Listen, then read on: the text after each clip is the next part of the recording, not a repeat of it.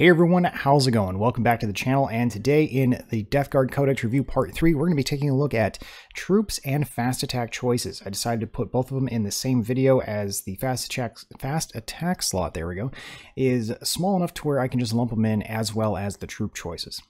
So we're gonna kick things off right with one of the most this unit causes division, there we go, in the Death Guard community, and that is going to be Plague Marines.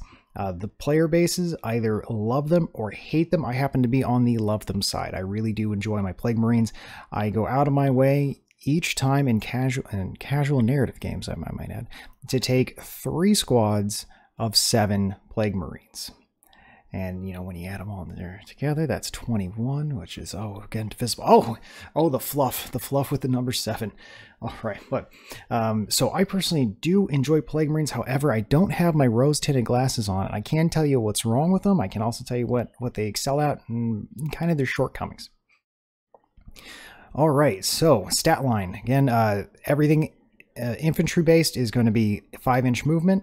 Weapon skill 3, ballistic skill 3, strength 4, toughness 5, 1 wound with 1 attack, and leadership 7. Now, if we're including the sergeant, or the champion in this case, we're going to be getting 2 attacks and leadership 8.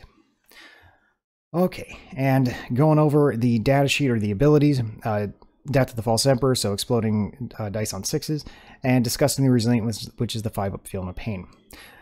They also have the ability to take the Icon of Despair, which is going to be -1 to their leadership. Not a real big thing to go after with the Death Guard. So the Icon Bearer, I know the guy has his own little special model. If you want to, you could more than likely convert him into a Nurgle Chaos Lord. That's probably the best one for that unit, but for the overwhelming majority of the time, you're not going to take the Icon of Despair. Now, it does have its place in other units inside the regular Chaos Space Marines Codex, but we will get to that when it's time for that one to get reviewed.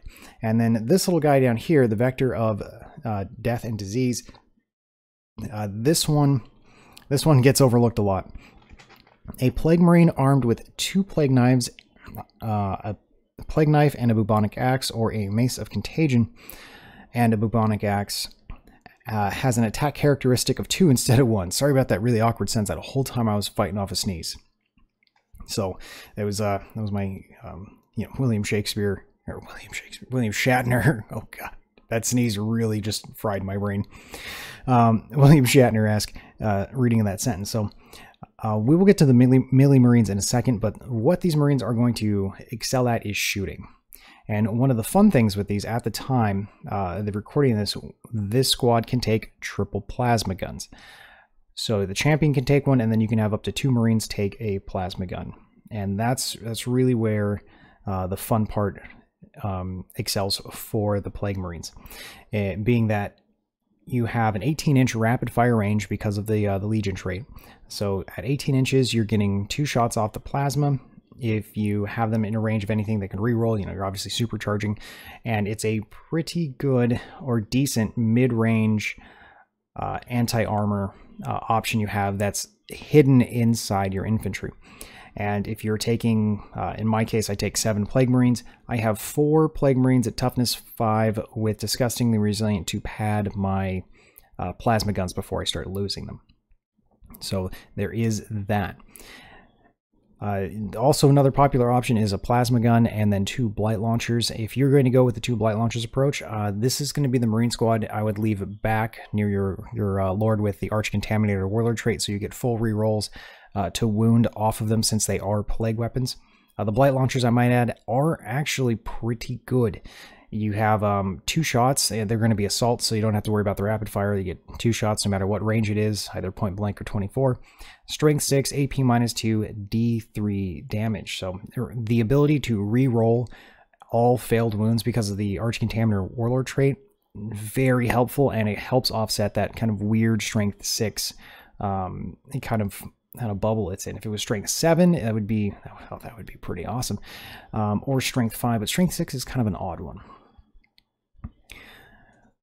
All right, so the other options we have in there, we have our Melta gun, which is going to be an assault, which is nice it's an assault because, again, the Legion trait, we can advance and not suffer the penalty to the hit roll, so instead of being at a 4-up for weapon skill, we're still going to retain at a 3. The only issue is it's at 12 inches, and that is, it's abysmal. That kind of sucks. So you're not going to see meltas on the Plague Marines that often, unless it's something weird like the Plague Brethren, which is its own specialty unit. And unless somebody has this kind of weird list, you're generally not going to see melta-guns on Plague Marines. The Plague Belcher, which is a 9-inch assault D6, not a heavy flamer, it just has its regular bolter profile, but it does automatically hit, and it is a plague weapon, so you're going to be re-rolling wounds. That and the Plague Spewer are going to be, they're going to be your more counter push options. So if you have them in the back, babysitting your gun line or with your tanks, or try to do deep strike denial, it may make a little more sense to run these with 2 flamers, as they are going to be in the back just sitting there. But at the same time, that is a very expensive unit points wise just to have sit in the back and do nothing for most of the game. So the Plague Spewer and the Plague Belcher, I feel, are going to be more along the lines of a kill team loadout, not so much in massive 40k, unless we're talking a low points value like 500 1,000 point games. Then that's a little different, but until then, not so much. So those kind of get overlooked. Again, the plasma gun here with its profiles, super good. Rapid fire. So again, we're getting that 18-inch rapid fire range with the Legion trait, strength 7, AP -3, 1 damage, and when you supercharge it, pops it up to strength 8, AP -3, 2 damage. Now, this one's a little bit weird. It says on a roll of 1, the bearer is slain after all of its attacks have been resolved. It just says that you flat out die. It doesn't say that you take 1 mortal wound or anything like that, because if it did, your disgustingly resilient would apply. This just says you flat out die. So my understanding of it, and at least how it makes sense to me in the wording, is that your disgustingly resilient doesn't apply to plasma overcharge, because it just says you were slain. It doesn't say anything about you taking any sort of mortal wounds. And when you read the rules for disgustingly resilient, it says each time you lose a wound on this model. And that's kind of my thinking or rationale on it. I could be wrong, but that's how I'm interpreting it. All right, so plasma pistol, yeah, the plasma gun's significantly better. The champion can take a plasma pistol, but for the most part, you're going to be throwing the regular plasma gun on the champion. Maybe with a few exceptions when we get into the melee marine option, but since actually we just went through all of the ranged options, that would be a fantastic segue into the melee option. So you can kit the entire squad of Plague Marines to have both melee weapons, and it sounds really good on paper. When you actually get them into the game, it's a different story. It's going to be extremely frustrating. You can use rhinos to get them up and close to the battlefield, but the problem with the rhino is you're only moving 10 inches. You can pop smoke, so you're -1 to hit, but you know, you're still exposed on the battlefield. Probably the best option is going to be the forge-rolled drill transport, because that thing deep strikes and it's off the board, so it can't be damaged. And that one can pop up, and then the drill itself is also very potent. So if you're going to deliver your melee marines, that is probably the most viable option.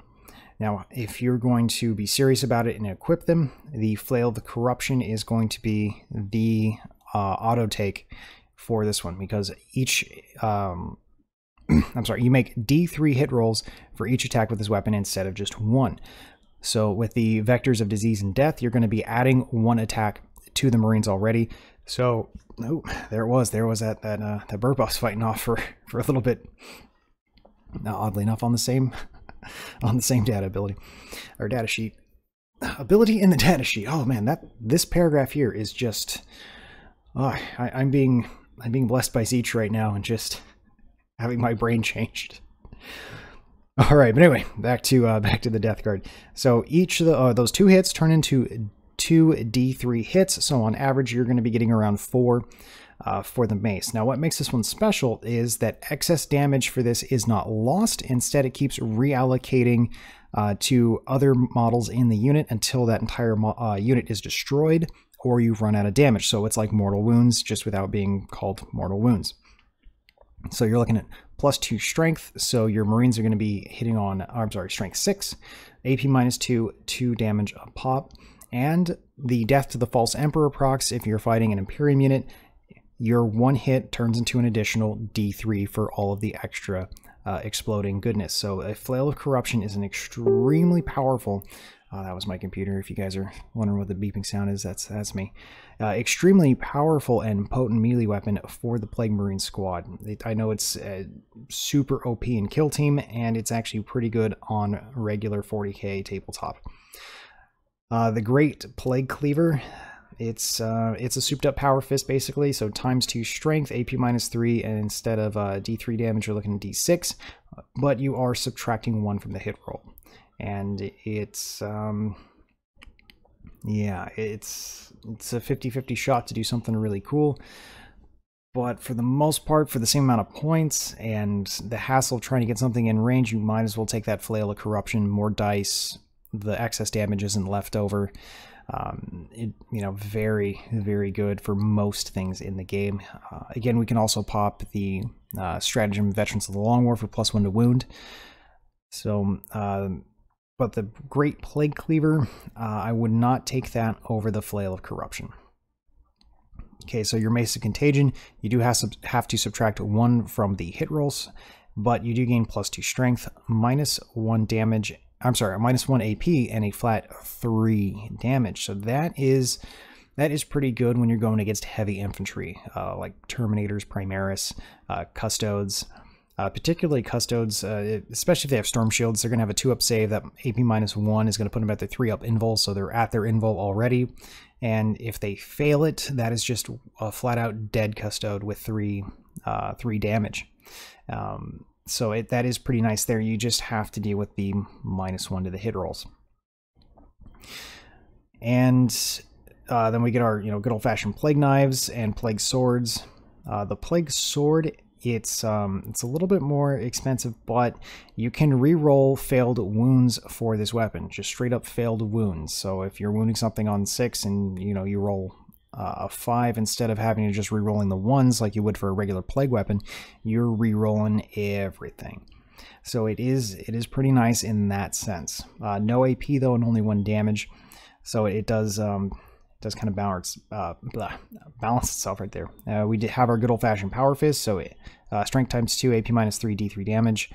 Subtract 1 from the hit rolls for this.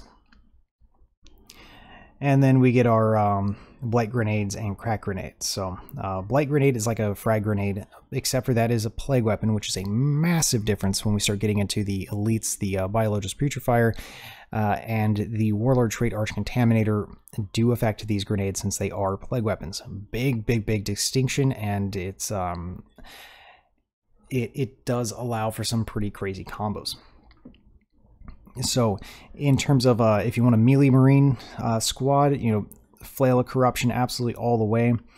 Mace of Contagion, I do like its damage output and its ability to wound.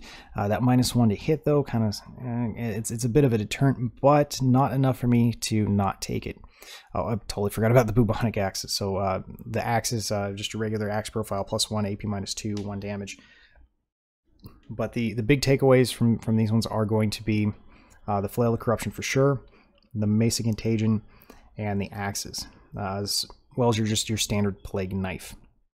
Now, what's also really important to note is that all of these, except for the Power Fist and the, oddly enough, the Plague Sword, are plague weapons. Meaning, so if you do cast the Blades of Putrefaction, you are +1 to wound, and then all plague weapons, if you do a wound roll of 7, which is basically 6, does generate mortal wounds.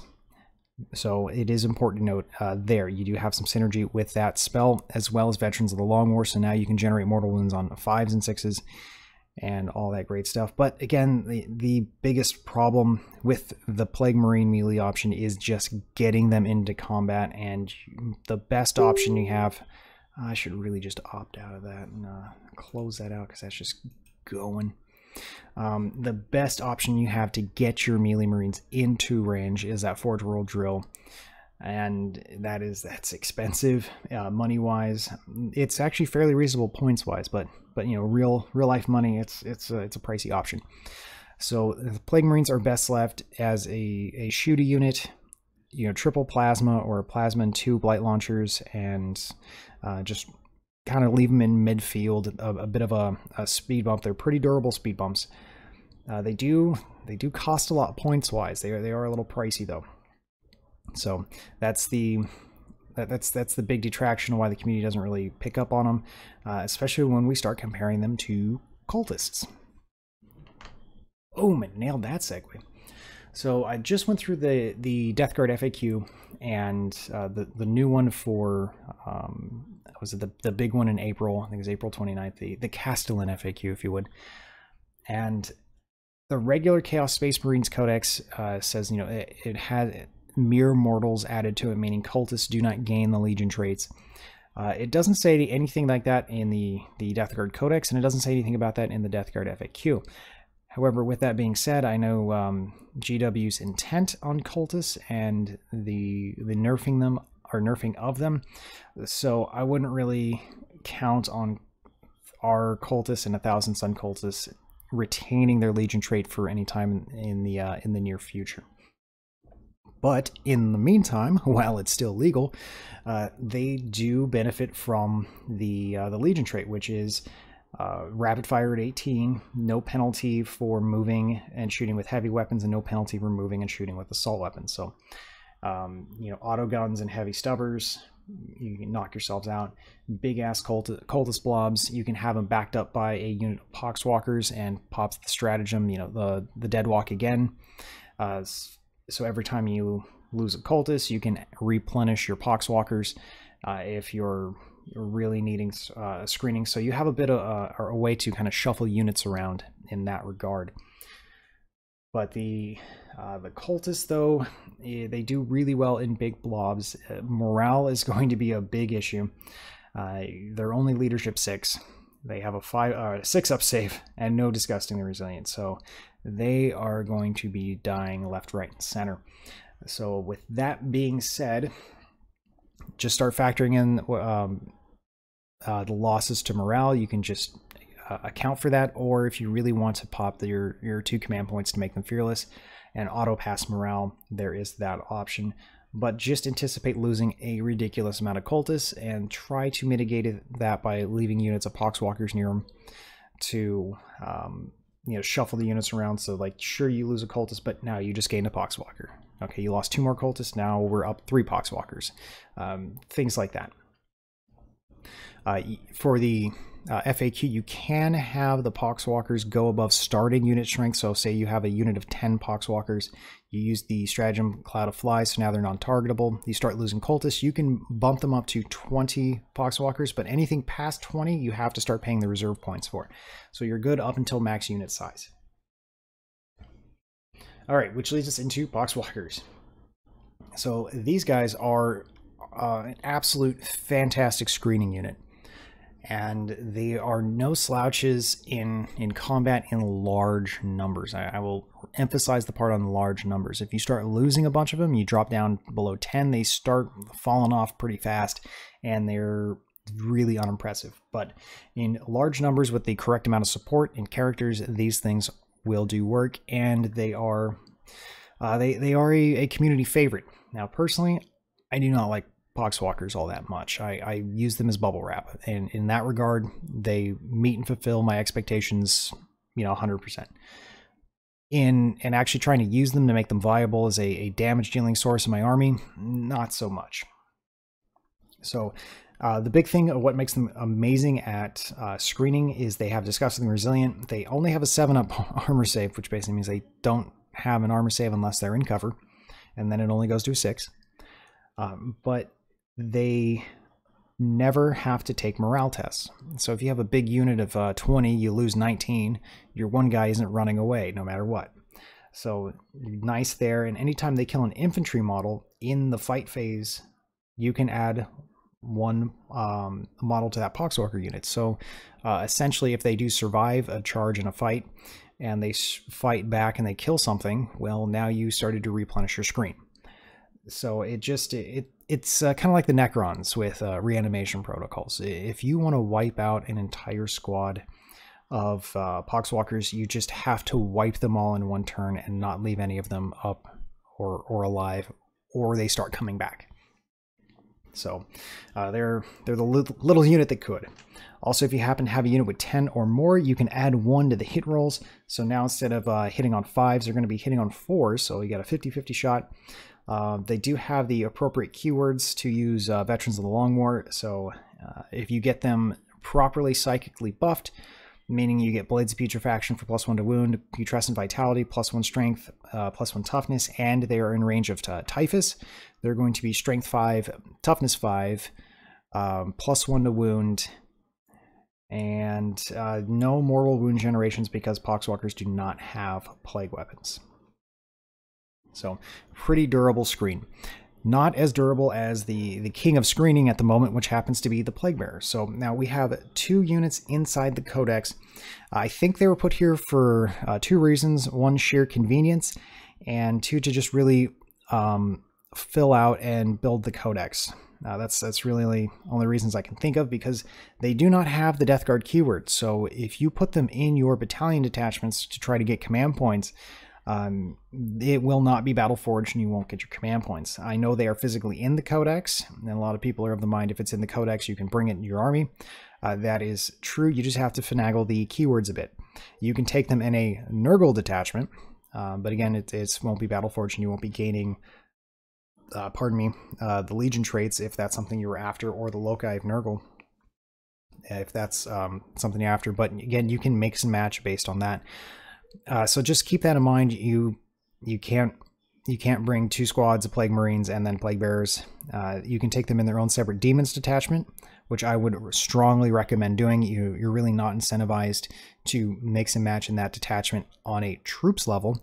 When we start getting into the Demon engines and things of that nature, that is a different story. But for Nurglings and Plague Bearers, I would take them in a actual detachment, even if it's a patrol detachment, just to gain the Loci of Nurgle, because that is very strong when we start synergizing. But we'll save that for the Demon engine section of the Codex. So I believe the data sheets are just in here for convenience sake. Plague Bearers, absolutely top tiered screening right now. Absolutely amazing. Their Cloud of Flies ability, which makes them at the start of the turn, I believe it is. What's here? At the start of at the phase, I'm sorry. At the start of the phase, if that unit has 20 or more Plague Bearers, they are -1 to hit. Very important wording on that one. Say at the shooting phase, they start out with 29 models, and say it's a pack of aggressors, whatever, manages to strip away and put you down to 7 models. They're still -1 because at the start of your phase, they were at full strength. They also have a 5-up invulnerable save.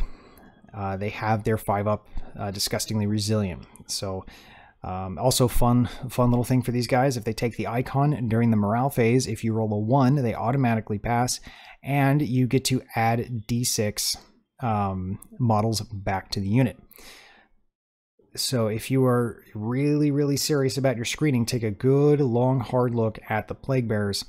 I know the current meta for the Hero Hammer, it's probably going to change a little bit now that the Vindicari Assassins are a thing now. You just bring 90 Plague Bearers with the hero supports from the Demons Codex and hide all of your spellcasting heroes behind that massive blob of Plague Bearers, and it's going to take your opponent a good long time to chew through that to get to your things that are actually doing damage. And then the Plague Bearers in large numbers can do a fair amount of damage themselves. All right, Nurglings, everyone's favorite unit, the Nurglings. So these cute little guys, the little lords, as they're called in the Lords of Silence. On a side note, if you're a Death Guard fan and or just anything Nurgle, really pick up the book Lords of Silence. That book was absolutely amazing. I've only got about 3/4 of the way through it, but so far it is absolutely amazing. Top 4 easily favorite Black Library novels, and just Oh, the little lords are hysterical. The scene with the Nurgling and the Tallyman and towards the beginning of the book, just it cracked me up, and I was like, I love these guys. So absolutely love the Nurglings, and their models they're just mischievous and always up to something. So these guys can infiltrate during the beginning of the game, so they can be set up on the board, you know, but you do have your typical deep striking rules, so no more 9 inches away from the enemy deployment zone, which there's more than likely going to be units at the edge of the deployment zone. They do not get their disgustingly resilient rolls if the damage profile is more than 1. More often than not, people are going to be pitching just regular bolter fires into them because their strength, toughness 2, so bolters are wounding on 2s. So it just makes a whole bunch of sense to just send a regular bolter fire into the Nurglings. If anyone's wasting like 2 damage or D3 damage on Nurglings, they're doing their job even better than what they were intended to. But these guys are also a pretty good screen. They don't have a bunch of staying power, but they are pretty good. And you're really not going to be killing a whole bunch with Nurglings. So strength 2, toughness 2, their attacks are strength user. Not really worth spending command points on to get these things to perform well in close combat. However, they're good for tying stuff up, denying deep strike, holding objectives at the very beginning of the game. So if you have objectives outside of the deployment zones, you can deep strike them onto them. They're good for board control, and in that respect, they are amazing and definitely worth looking at. All right, so now that's all for the troop choices. We're going to be jumping over to the fast attack slots. Okay. And while we're still fresh in the minds about things not being in the Codex that are Death Guard, Plague Drones. Again, these ones did take a hit last time in Chapter Proof. Their points cost did go up. They were surprisingly performing really well. A lot of people kind of overlooked them, and they didn't get their due respect and attention outside of the tournament scene, but Plague Drones were pretty beast. Pardon me.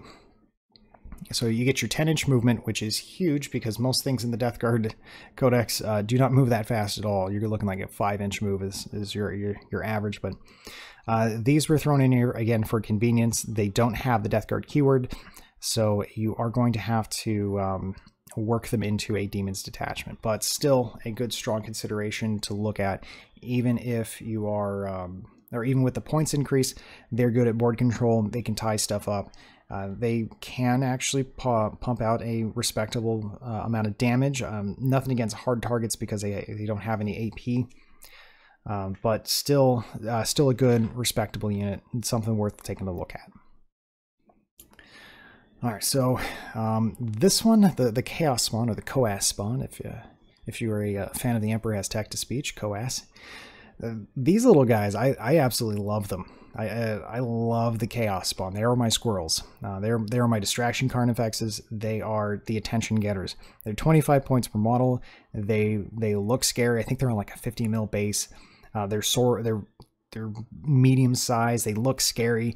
And if no one knows what they are, if no one is up to speed on your Chaos Codex, they think these things are absolutely terrifying. And I can't tell you how many times my Chaos Spawn have, they valiantly died soaking up las cannon fire, or overcharged plasma, or just high volumes of stuff. Like, these Chaos Spawn for 25 points have kept my larger units basically untouched for a few turns, just because they look scary. Now, that effect only really happens in casual narrative play. Competitive players are going to know exactly what a Chaos Spawn is and deal with it appropriately. They are not that strong in terms of staying or damage potential and staying power. They have no invulnerable save. Their regular save is 5 up. They don't have disgustingly resilient. They are a flash in the pan. You can take 4 of them if you really wanted to, but that's 100 points. And for 100 points, I could easily take something else that'll outperform it. But they can be a load of fun in casual games. They are they're hit or miss because they're attacks. They don't have a flat static attack. It's just D6, so you can get 1 or you can get 6. You know, and they're hitting on 4s. But if or at the start, every time they fight, you roll a D3, and they can be anywhere between AP -4, re-rolling failed wound rolls, or 2 additional attacks. So any one of those 3, and that's what you're getting. But normally they're just AP -2, 2 damage. So pretty good. If you can get them to hit and wound, they'll be killing intercessors for every unsaved armor. And they also do a -1 to leadership, which is not bad. I'll take it.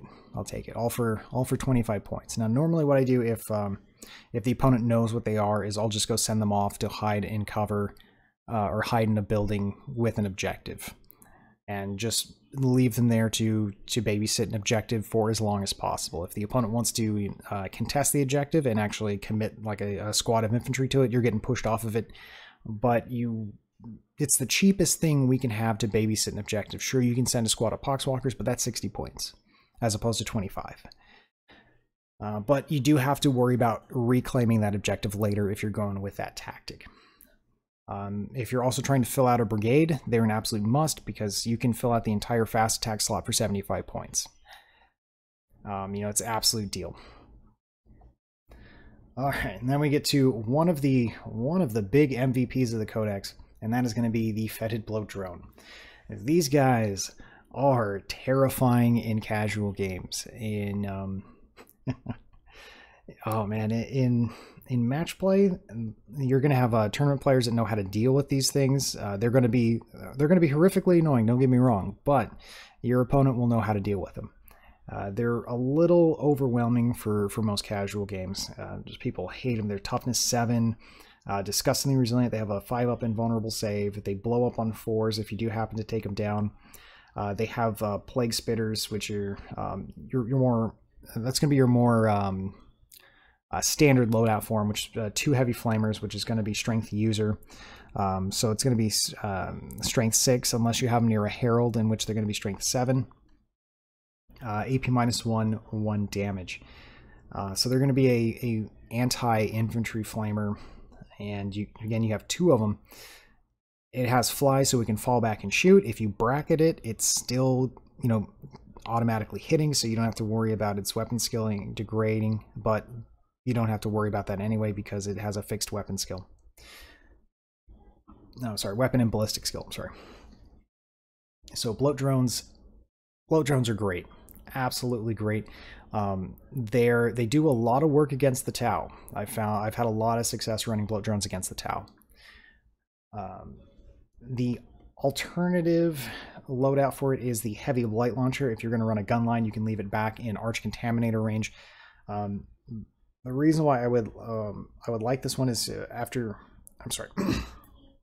pardon me. So after the FAQ where they stated that the Relic Helm now bumps out the Warlord trait by an additional 3 inches, so you're getting a 10-inch coverage. For that, you can bump your Fetid Bloat Drone up till about that 10-inch maximum range and kind of leave it as a speed bump before things get to your artillery tanks, so you can slow and advance down. It's an assault weapon, so it's not taking the penalty for moving and shooting. However, this particular unit does not qualify for the Legion trait, so if you advance it, you will be losing that, or you'll be taking that -1 to hit. Strength 6, AP -2, D3 damage. Again, it is a plague weapon, so again, Arch Contaminator, you're re-rolling all failed wounds. So a bunch of synergy there. Also, it's a 36-inch weapon, so you can reach out and touch something with this. All right, a fun one that I like. I low-key really like this unit. Is the Flesh Mower. If I'm running a lot of Demon Princes, I will throw a Flesh Mower up there with them. You'll get 6 additional attacks with it, so for a total of 9 attacks at full bracket, strength +2, so we're looking at strength 8, AP -2, 2 damage. Get wrecked. And you can cast Blades of Putrefaction on this, so now you're at +1 to wound, so you're wounding knights and anything toughness 8 on 3s. You're generating mortal wounds on 6s. And it's also a plague weapon, so if you want to leave it in the back for a point defense for your gun line, it can benefit from the Warlord trait and reroll all failed wounds. So there's a lot to love about this.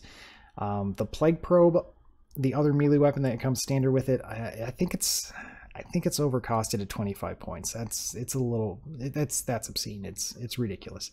It should definitely come down to like 15 points. And I think that's where the balance would be absolutely perfect for this unit if that Plague Probe came down from 25 to 15 points. But very strong unit from the Codex in general. One of the rising stars, and it's earned its reputation. It's earned its points. It is a fun, good, strong unit in casual narrative. In competitive play, there's some other options, specifically in like Forge World, or a little bit more synergy-wise than the Bloat Drone. However, you will see them still on the table every so often.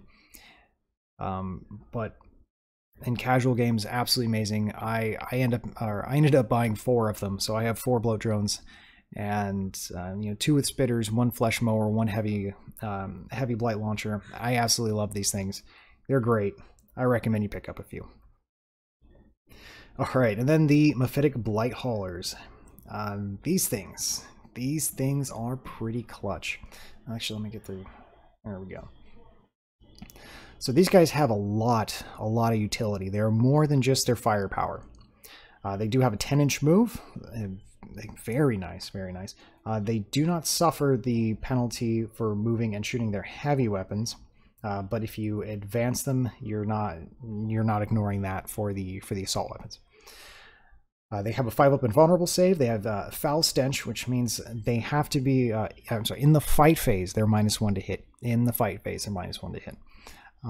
Beforehand, in previous games, I've had a caster or like a demon prince in range of these guys. I've cast the -1 to hit miasma pestilence, sent these into a knight.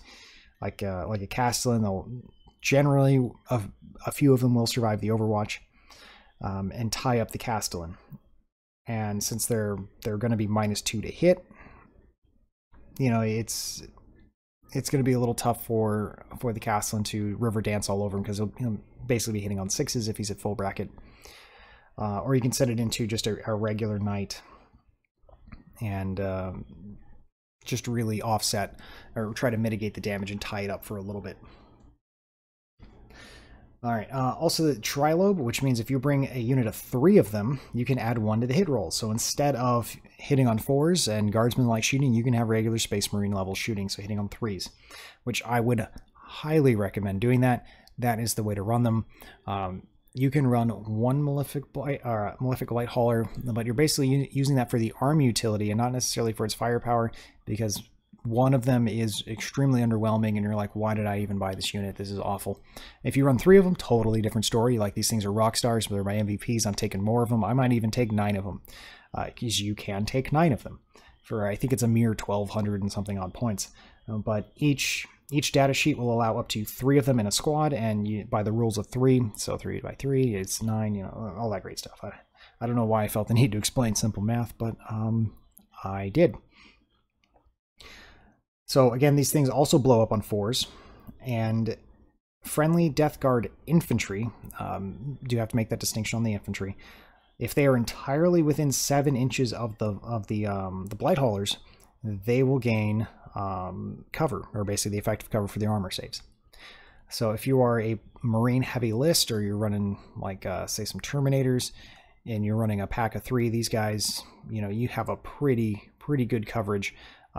For that, you have 7 inches from, say, the extreme left, and then unit cohesion. So 2 inches over, you have your second Blight Hauler. Another 2 inches over, you have your second Blight Hauler at the width of that base, and then 7 inches of extreme on the right side. So it actually has a pretty big footprint for the amount of cover save you get if you take 3 of them and line them up side by side.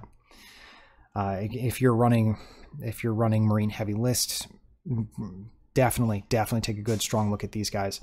They are equipped with a multi-misser, a missile launcher, which can go between frag and crack missiles.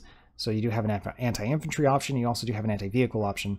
And the Bile Spurt. A lot of people forget about the Bile Spurt, which is a 12-inch assault weapon, which is a plague weapon. So if it's in range of the Arch Contaminator Warlord trait, you're getting full rerolls of wound on that one. But it also does have a pretty good melee weapon. Strength 6, AP -2, 1 damage. So that AP -2, super useful.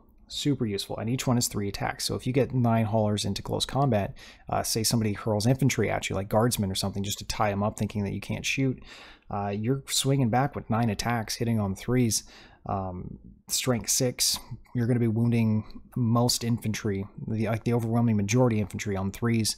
There was going to be a few exceptions of like buffed units, like for example, like our Terminators with Putrescent Vitality, they're going to be strengths or toughness 6. So those you'll be on 4, but the overwhelming majority of the infantry in the game, you're going to be wounding on 3s. Regular guardsmen in this case, you're going to be wounding on 2s, AP -2, so you're punching through a lot of armor saves already, and you can start removing models. These guys can, or just like the regular blow drones, can be a pain in the ass to get off the board. There's also some shenanigans you can run with the Great Unclean One from the regular Demons Codex, and you can actually resurrect a hauler. It's kind of cheeky. It only happens once. Once your opponent realizes you can do that, the Great Unclean One is no longer going to be alive.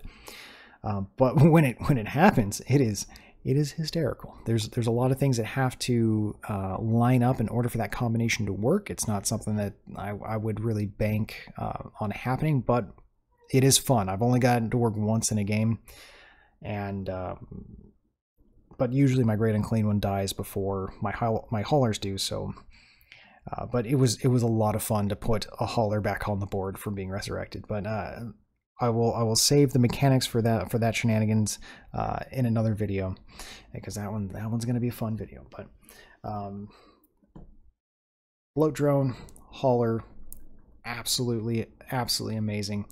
This one is an easy to buy or easy to build kit. I'm sorry, so it's going to be on the cheaper side. It's a unit that's actually worth it.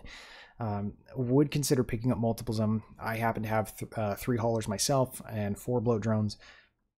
So I do have some crazy shenanigans going on with the Demon Engines list. And there's a few other things I want to add. After the recent FAQ, I'm getting off in the woods. I'm talking about heavy supports. We're going to save that for the heavy support video. But all right, so anyway, thank you all for watching. I hope that was helpful and informative. If you have any comments or questions, go leave a comment in the comment section below. I'll see you guys next time for part 4, where I will be talking about the elites.